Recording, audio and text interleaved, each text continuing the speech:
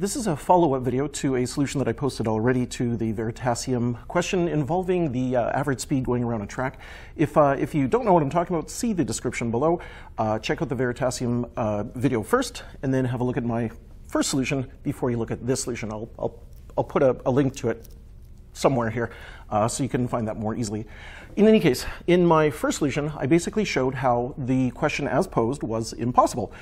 You couldn't do it. I showed conceptually that there just wasn't time to do it. I showed mathematically that it's like impossible, divide by zero, math kind of explodes in your face. No way, no how can you do this. So this alternate solution will be a little bit different.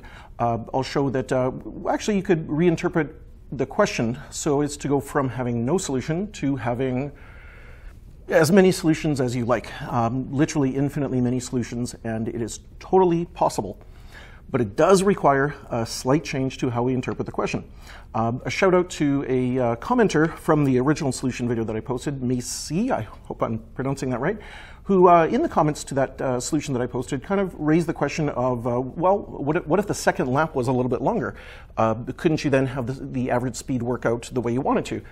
And my first reaction to that was, well, I guess, but you can't do that. I mean, the second lap has to be the same as the first lap. I mean, it's the same distance for sure.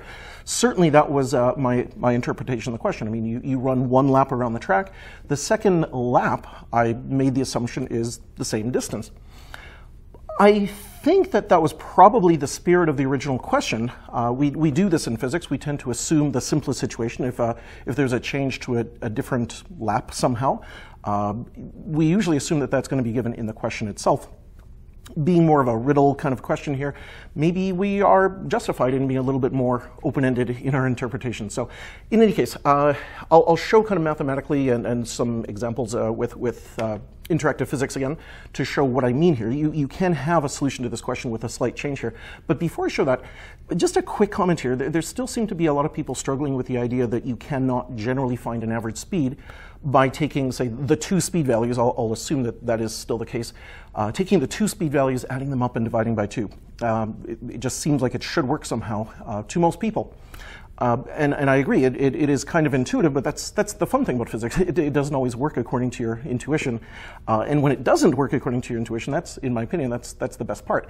That's when you actually learn something. You say, whoa, I didn't see it that way before. So hopefully that'll happen for you if it hasn't happened already with this topic.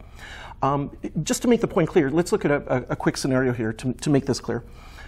Suppose that you're running along, and let's say that you're running at a pretty good pace here, let's say 5 meters per second. Let's say you've got better endurance than I do, and you're moving at 5 meters per second, nice and steady, running along here. Like I said, much better endurance than I do. Let's say you can do that for, like, I don't know, 10 hours straight. This is some kind of a super marathon or something. You're running and running and running and running 10 meters per second without, 5 meters per second is the value I gave. 5 meters per second, nice and steady for a long time. At the end of your run, you decide to have a bit of a cool down. You walk, let's say, at 1 meter per second, but you only do for like 2 minutes. 2 minutes of walking after 10 hours of running. Now, according to what I described here, your motion only had 2 parts to it. A running part, which was at 5 meters per second, and a walking part of 1 meter per second. Now, if I were to ask what was the average speed that you were moving at for that entire motion, which would have been, I guess, just a little bit over 10 hours, I'm hoping that your intuition is going to agree with me on this. The answer is definitely not going to be found by adding up those values and dividing by 2. It wouldn't be reasonable to say that you averaged 5 plus 1 is 6, divided by 2 is 3. You averaged 3 meters per second. If you were running at 5 meters per second for a very long time, that is going to have a very big impact on the average speed. It's going to pull the average speed towards that value. I'd have to work out the exact value, but if you really did that motion that I just described, your average would be just a touch under 5 meters per second. And that's why we do have to look at the whole motion. We have to look at the distance that you traveled in all and divide that by the time that it took you in all. That's how we find average speed. It's kind of sort of like a weighted average. It takes into account how long that you held on to these 2 different speed values. Now, in the original interpretation of my question where the 2 laps were assumed to be the same distance, note that if you traveled those at different speeds, you would definitely not have had them for the same time. it might sound like there's a symmetry there, 2 laps of the same distance. The average should be pulled equally by the 2 values, but that's not true because it really is about timing. So that's why you can't look at the average as just add them up, divide by 2. You'd be more heavily influenced by your slower speed in that case because you would have had it for a longer time. Anyway, onto my alternate solution. I'm going to show you how it's possible if we allow the laps to be of different length. All right, here we are back in interactive physics, and this is essentially the same simulation that I had shown in my first solution with one important difference. I basically had kind of an end point at this 8-meter mark here, that nothing was allowed to move past that point. As you can see, I've removed that. So here's how this is going to work. This object is going to move at 1 meter per second steady the whole time. The blue object is going to go at 2 meters per second steady the whole time. Green is going to transition from 1 as soon as it finishes what I'm still thinking of as the first lap, reaching this line. It will transition to be all of a sudden going 3 meters per second. The orange block will do essentially the same thing, but transition into a speed of 4 meters per second. By the way, notice how the front edges of all these objects line up with the position 0. And I am going to refer to the front edge as kind of like the point that I'm measuring from. So visualize this as the starting line. This represents 4 meters, which was the first lap. The second lap originally was interpreted to be the same length. Let me just play this out and show you what happens. All right, so red is going steady, blue is going steady. Green and orange make a instantaneous transition, 3 meters per second, 4 meters per second. I'm just going to let this play out a little bit longer, in fact, for 10 seconds. So right there. Okay, so we're 10 seconds into this motion, and we can actually see their speeds right now. This one is going at 1 meter per second still. This one is still going at 2. This one has, it's in its latter part here, so it's locked into 3, and this one's locked into 4 meters per second. But here's an important question. This arrangement represents where the objects are 10 seconds into this movement. Suppose that we ask a very different question right now. Let's not ask what their speed value is right now.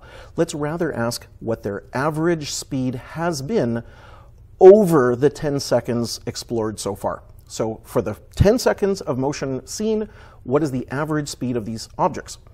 Well, for average speeds, I don't really need to know how they got there. I don't need to know any details. All I need to know is how far did it go and how long did it take. So this red object is right now lined up at the 10-meter mark. So even if I didn't know how it got there exactly, I can confidently say, well, it moved 10 meters. It took 10 seconds. So this object has averaged 1 meter per second. Now that should make sense because, I mean, it never even changed. It was going 1 meter per second the whole time. So sure, its average is also 1 meter per second. Same thing for the blue object. It's at the 20-meter mark, so it has certainly averaged 20 meters in 10 seconds is 2 meters per second. Yep, the average speed matches the speed at this moment because its speed never changed. The other two, slightly different story. The green object right at this moment in time is at the 22-meter mark. Now, I do know that it got there in 10 seconds, so I can say, look, I don't need to know details. I don't care what happened in between, faster, slower, maybe even took a break somewhere. It doesn't matter. I can tell you that it moved a total of 22 meters in 10 seconds, and therefore, to this moment in time, the motion so far, it has an average speed of exactly, well, 22 over 10, so 2.2 meters per second. Yep, this green object has averaged 2.2 meters per second. Meanwhile, the orange object has traveled 28 meters, so it has averaged 2.8 meters per second in the 10 seconds seen so far. So that's basically what's going on at the 10-second mark of time. Now, let me reset this and run it again. This time, I want to take particular note of what happens 4 seconds into the simulation. So let me actually come in here. I'm going to just set a pause control just so to make this nice and exact here. I'll put in a pause control at 4 seconds, and while I'm at it, I'm going to say another time of 6 seconds is noteworthy. So 6 seconds, and another condition of time of 8 seconds. 4, 6, 8. Yeah, this should be it. All right, so this way I don't have to worry about hitting stop at the critical moment here. So I'm going to just press run, and the program will automatically stop itself at those predetermined times. So here we go. It's 2 seconds in. It is now 4 seconds in. Okay, so here's what I can tell you. 4 seconds into this motion, this object has averaged, surprise, surprise, 2 meters per second because it traveled 8 meters in 4 seconds. This one, and this one, all three of those have traveled 4 meters in 4 seconds, so they've averaged 1 meter per second. Okay, but let's go to that next time that I programmed in here, the 6-second moment. Okay, so just kind of continue this along here. Here we are, 6 seconds in. This is an interesting moment in time. Even though the movement can continue into a different arrangement after this, here's what I can actually say. For the first 6 seconds of motion, we do have something interesting. The blue object and the orange object have traveled the exact same distance of 12 meters. They've taken exactly 6 seconds to get there. Therefore, they have both averaged 2 meters per second. And in a way, that's kind of what the riddle was suggesting. We were looking for somehow getting an object to average twice its original speed. Well, the average speed of this orange block right now is 2 meters per second, which is twice the starting speed of 1 meter per second. So in a way, you could think of that as a success. But it's not the only possible success. I'll continue to the 8-second moment, where we can say pretty much the same thing for the green object. By the way, we can no longer say it for the orange object. This object has no longer had, not over the 8 seconds explored, it does not any longer have an average speed of 2 meters per second. Its average speed has picked up because it's had a greater duration of time now at its higher speed, so the average is being swayed closer and closer to that 4. But the green object at this moment has traveled 16 meters in 8 seconds, and that is an average speed of, surprise, 2 meters per second. So yeah, this object also has, at this moment in time, kind of had that successful condition of having traveled the same average speed as this one, and therefore twice the starting speed. Yeah, it started at 1 meter per second, it has averaged 2 meters per second. So here's how I'm thinking of it. If 4 meters was the length of the first lap, and if the second lap was 8 meters long, so basically from this line all the way to this line, so 8 meters, so kind of like ignore this if you will. In fact, let me just get rid of it so it doesn't kind of stand in the way. Or actually, hang on, I think that was the, yeah, because this is the first lap from here to here, 4 meters. If this is the second lap, 8 meters long, then we can actually say for this movement, we do have kind of a success of sorts. The object that had a transition to, I'll let it continue, a transition rather to 4 meters per second ties this one, and so it does have an average speed of 2. And again, if we reinterpret it, if I reset it, get rid of this one, there we go. So now the first lap is 4 meters, and the second lap is actually 12 meters from the 16 to the 4. For this whole motion here, we can say essentially the same thing for, wait for it, I'll just continue. We can say essentially the same thing for the green object right here. So 8 seconds in, the green and the blue have averaged 2 meters per second. So it does kind of work. But if you're still confused by this, let me show you mathematically, because yet again, mathematics is something that we should go back to. Seeing it conceptually is hopefully nice, but the physics really needs to be pinned down with the essential math here. So let me switch over to that. All right, so hopefully seeing the conceptual visualization with interactive physics helped see things, but let's turn our attention to the math itself, because this is really the proof, if you will. Now, a quick warning, the math here is going to be a fair bit more involved than my original solution, because we're going to have an extra variable now. The two paths, the two laps rather, are not going to be treated as being the same distance anymore. So I'll have to keep track of them separately.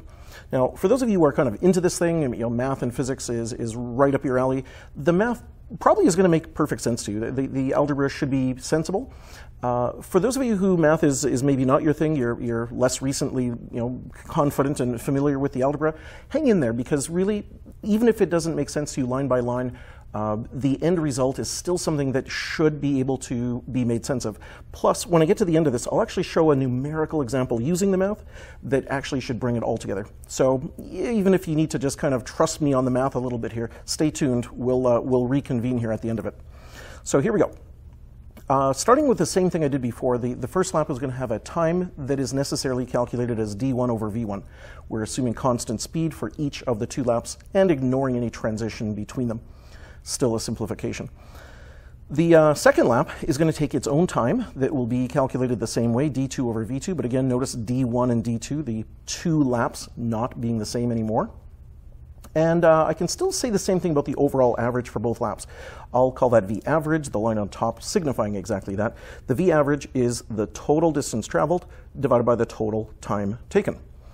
All right, now let's play around with the math.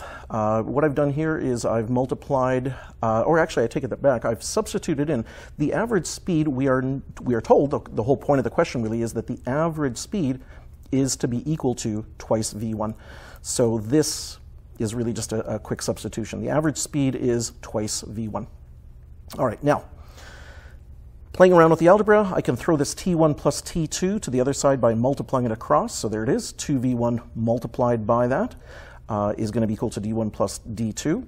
I can substitute in. I know that the time is calculated as mentioned above, d over v for each of the 2 times, equal to the same. And I'm stop using my colors here because it really just becomes pure math at this point. What I can do is I can ultimately solve for a variable that I'm really interested in right now. Now, the variable that I chose to calculate, for starters at least, is, I believe, d2. I think that's what I've solved for. I've already lost track, but we'll follow it and see.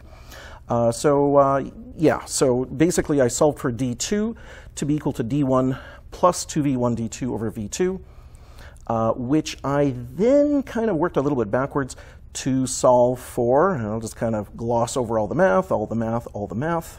Feel free to hit pause at any point and have a close look at what I've done.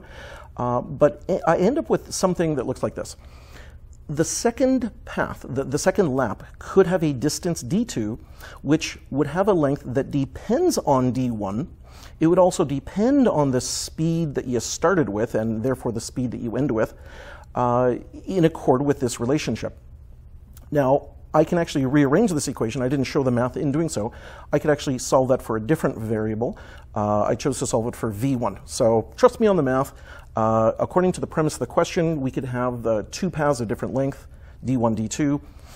And if, this is the important part, if v1, the speed of your first lap, is equal to this expression, so all of these other numbers are values that we'll assume that we know, then we would have exactly what we were looking for. We would have the average for the 2 laps be twice our starting speed. Now, the reason I chose to solve for v1 is because of the way the question was given. If you recall, Derek in the original Veritasium video said, you can travel the first lap as slow as you want, but then you had to pick it up for lap 2. So how about if I give you a numeric solution in which I'm going to kind of utilize that line of thinking. All right, so having generated that equation, let me show you what it means in a somewhat real-world scenario. I'm imagining there being a circular track which has 2 lanes in it. The inner lane, which I've drawn in red, is a radius of 100 meters, and there's a slightly larger adjacent lap, if you will, an adjacent track, which has a radius of 101 meters. So it's just, like a 1 lane separated by the other lane by 1 meter. By the way, my drawing's not quite to scale, but it should illustrate the point pretty well. All right, so here's really what I'm thinking. You start at the starting point of the red lap, and then you run around following the red track. Round you go. That would be your first lap at some v1. You then jump over to the other lane. I'm going to ignore that little motion, by the way, just a cheat to make it a little bit simpler. And then you run around the second lap. Now, the idea being that that second lap will be a higher speed, such that your average of both laps together is going to be twice what you're traveling in that first lap. Now, again, I've already done the math, so I'm just going to apply it to this situation. I do need to choose a starting point, though. So how about if I choose, right there.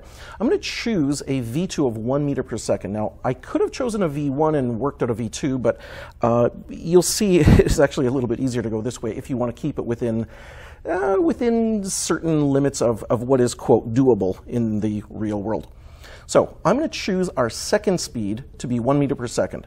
I'm going to calculate what speed I would have had to have had in my first lap, v1, so as to have the average work out the way we want it. All right, so I can calculate the V1 using the equation that I just kind of showed you.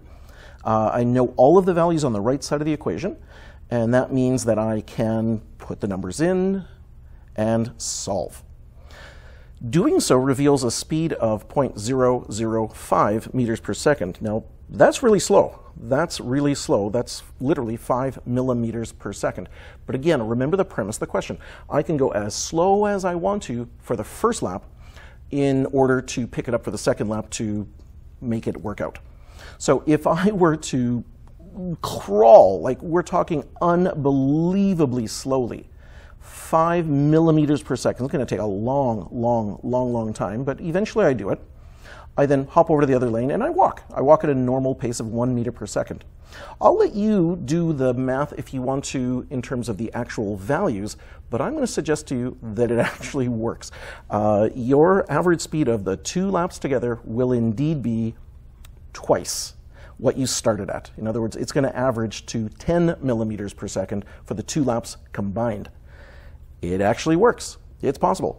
By the way, the reason I said there are infinitely many solutions, well, again, these are just values that I chose. What if I had chosen a slightly larger radius for my second path? You know, instead of 101 meters, I choose 102 meters or 110 meters or whatever. Literally, what I have here is a relationship. If I back up to here, I have a relationship that relates these variables. So with some limits in place here, you are restricted to using certain values. If you go too far, if you have a D1 that is, quote, too big in relation to D2, you might get a negative value popping in this equation. I would say that that's a senseless answer. So there are some limits. Nonetheless, I claim that there are infinitely many solutions that would work if you just choose certain variables and calculate the other variables that you would need. So there you go. If you can change your laps, you can do it.